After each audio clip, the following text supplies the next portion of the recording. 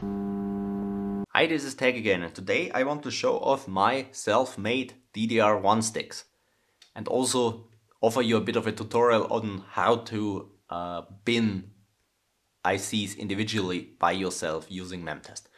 Now, the reason I started this whole thing is because of these ECC register sticks here. Now, there is basically no ECC registered kit with WinBond ICs, and WinBond ICs are really the ICs you want for DDR1. Now, I know there is one kit, Corsair made one kit, but I have never seen one for sale since I looked for it, and that's been a couple of years. So I decided to make them myself.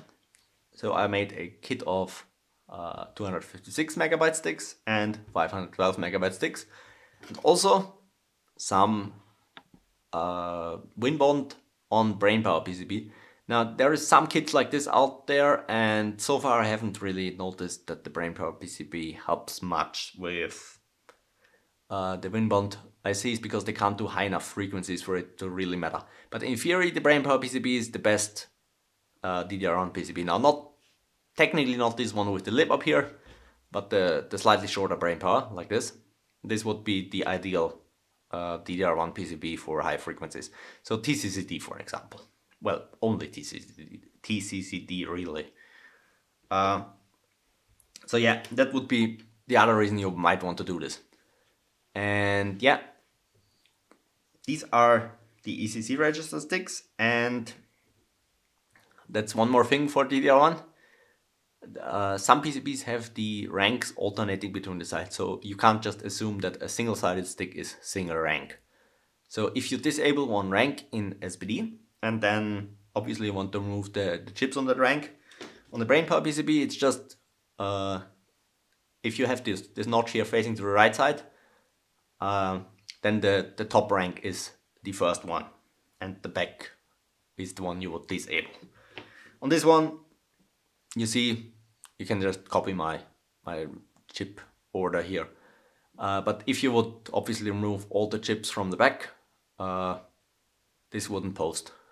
Now, when you do this, I would never recommend swapping all the ICs on a stick at once.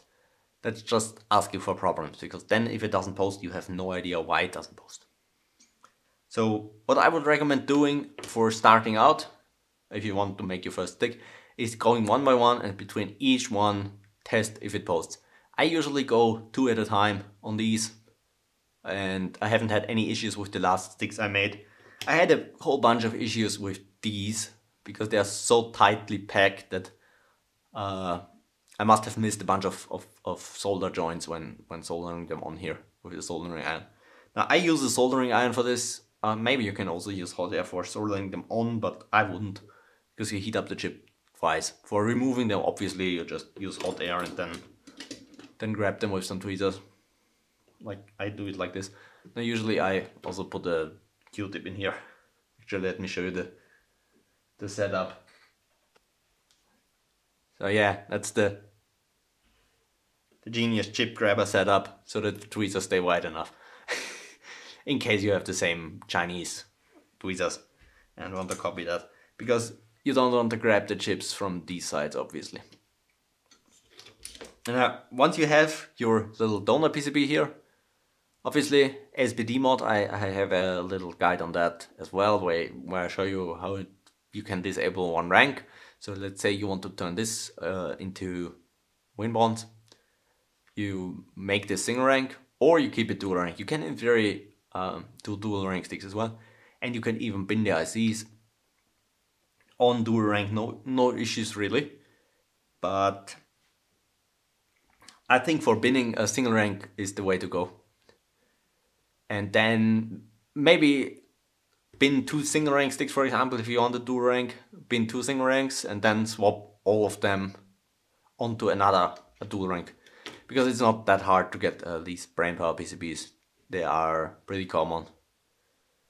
Just get a bunch of DDR1 out of the trash, and well, you can clearly recognize them because they have this little ground plane down here, and like the the stripe here.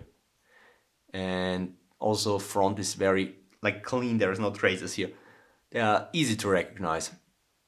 You will get used to that pretty quickly.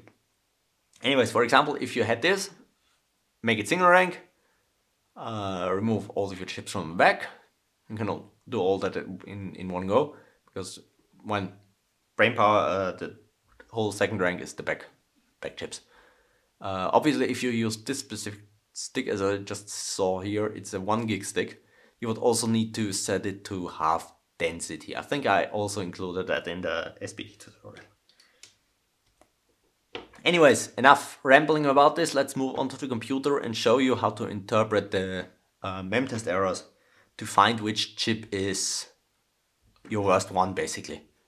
Okay, so here we are, but before starting, I want to credit Memtest86 on the HWLux forum for making the original guide on how to tell which memory chip was giving you errors based on your memtest output errors. Now, I'm going to leave a link to his forum post in the description down below, so you can check it out. It's in German though, so fair warning. But he also included some nice pictures, so if you for any reason find this here explanation insufficient or just want to go back to the source, yeah, check him out. Now let's move on. The way I do it is that I kind of split the memory chip in two. I call this here bank 1. It's technically incorrect, I know. That's just how I remember it, and this bank 2. I know that banks are something totally different when talking about memory, so yeah, you don't need to leave a comment about that. Anyways, so basically you would have chip 1, 2, 3, 4, 5, 6, 7, and 8 here. This is a 6, this should be an 8 now. Good enough. Now, why you have these 2 here is, or why I could only narrow it down to 2 chips before, is because you have only 4 bytes in your error here. So you have 1, 2, 3, and 4. And basically the way you read this is from this side would be from here, so kind of backwards. And without something else, you would only be able to tell that this error byte here is the last one. So it could be either this chip or this chip. Now, how you tell which one of those 2 it is surprisingly easy. Kind of ashamed that I didn't figure it out myself, but it is just the last digit of this address here. And basically, if it's either 0 or 8, you are on the first bank, and if it is 4 or C, it's on the second bank. So now you can see here we have obviously the high byte here is our error. So that would mean considering this address here, it's 8, so it would mean this chip here is bad. As you can see, this is at a specific frequency, so this is how you bin these, or how I bin them. I just go up in 5 megahertz steps usually. At some point you have to lower it down to smaller steps to find the exact one. Because really important with this as well, only the first few errors really matter. Because after that, the data might have corrupted itself, and basically what you're getting is follow-on errors from your first chip, and they might be at a completely different address. Also, this is ideal because we have this test here. If you have block move on Memtest 6.2, it's test number 7. On the older version, it's test number 5. Don't trust the errors that come out of this. They sometimes are in the wrong place. So if you have a stick that only errors out on block move,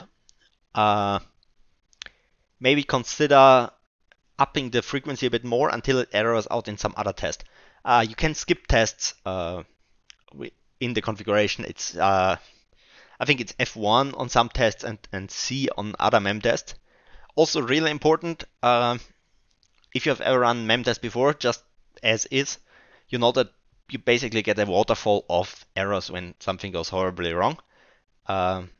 There is a function that locks the scroll of this console here, and that's spacebar on most. So just press that and you should only see the first few errors. Now, as you can see, this is the first example. Let's move on to another one. Should be that one. Yes. Okay, so this is this wasn't the exact stick I show here. It's just for visualization, basically.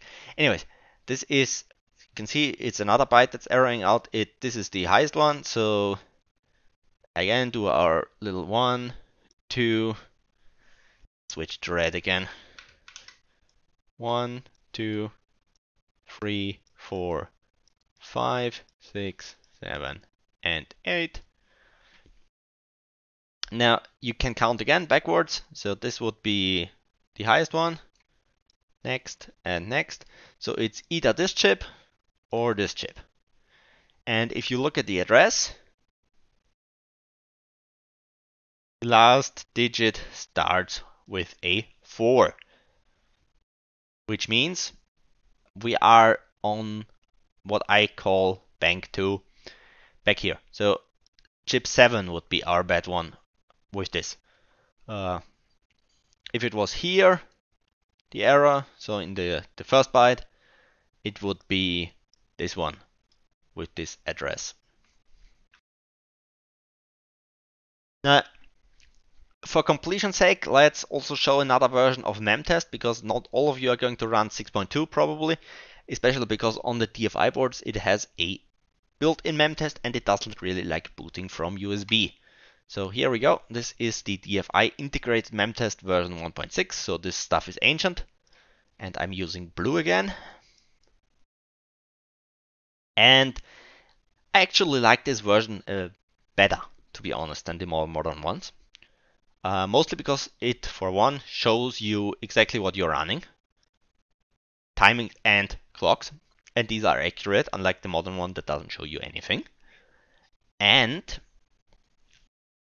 at least for me, it seems harder on the memory for some reason, which doesn't really make much sense, because if you think about it, wouldn't you make the Memtest harder on the memory if you run a newer version?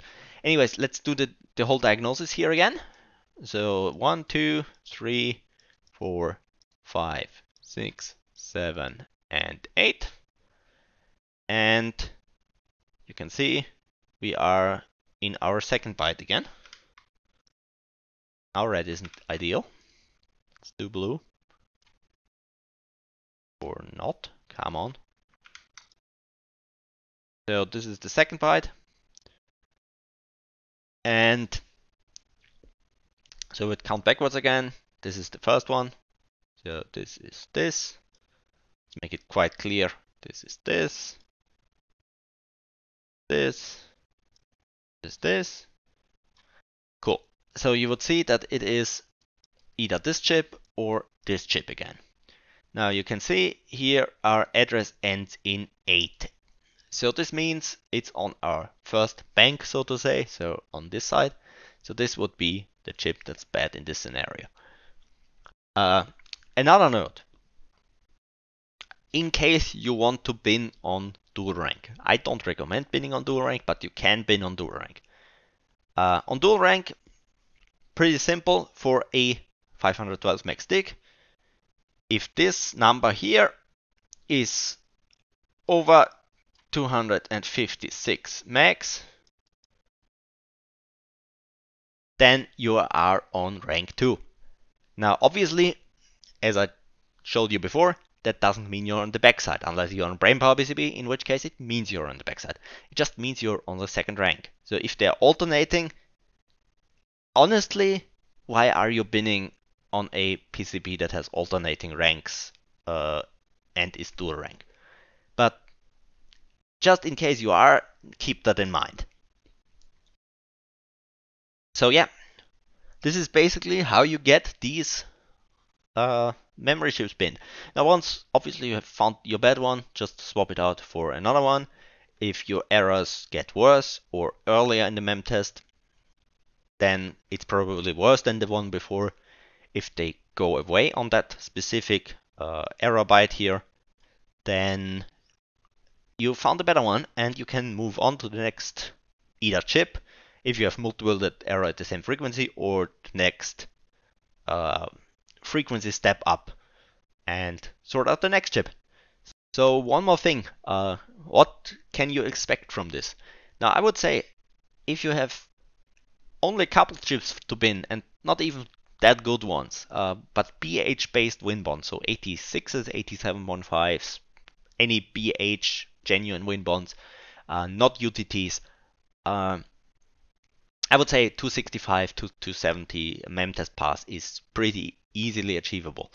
Now, what I did for my two sticks here, those are two brainpower based single rank sticks, is I binned 40 ICs, out of which 24 were under 265 MHz memtest pass. Now, all of this is at 3.6 volts, and 16 were under 260. Now, out of those 16 under 260, one stick was completely unusable and all 8 ICs did under 260. There's just some batches with these that are garbage. So this basically means in the end that with 16 out of 40, I got 275 MHz memtest pass. So you can see the improvement between the best sticks before. The best stick passed 260 and my end result is 15 MHz, which I would say is significant. Obviously all at C2. And if you don't get unlucky and get a stick of complete garbage, you could probably get to this 275 plus way easier. Especially if you start out with sticks that are not your rejects, someone else's rejects, just general garbage basically. If you start out with sticks that do like 265, all of them, you can probably get to 280 even if you binned 40 ICs through through 16 spots basically. So the best 16 out of 40. So yeah, if it's worth it to you, you have to decide on your own. But I think I gave you all the tools to truly make your own memory kits now. Anyways, bye.